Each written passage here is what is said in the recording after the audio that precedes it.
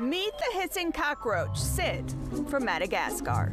Call them hissing roaches because if you get around a wild one, this one's used to us, they will actually make a hissing noise. Who didn't want to hiss for me, but after my initial shock, I finally got brave and touched it. It will not hurt you. I'm gonna touch it. There you go. Oh, it's not that bad. But, see that in my condo, I'll be freaked out. Something off the bucket list. You can find out more about Sid at Brookfield Zoo's Boo at the Zoo. The exhibits are full of creepy crawlies like this tarantula, appropriately named Marcella. I'm not allowed to touch that, which is probably a really good thing.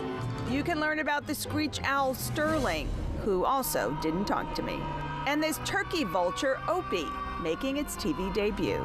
These guys are really cool animals to talk about during Halloween because they're kind of gross. So because they poop on their feet? They poop on their feet. When they're nervous, they'll actually vomit. It's very pungent. All around the zoo, there are tons of teachable moments with Halloween themes.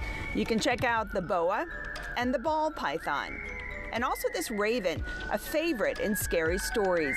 Zoo employees will teach you about them throughout the day.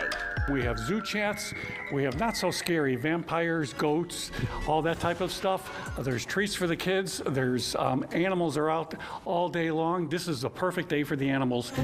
Gather your ghoul friends, little ghosts and goblins, and take a stroll through the zoo grounds, where you'll find the crazed maze and the Ice Age exhibit, which becomes extinct again at the end of the month. Was it because of overhunting?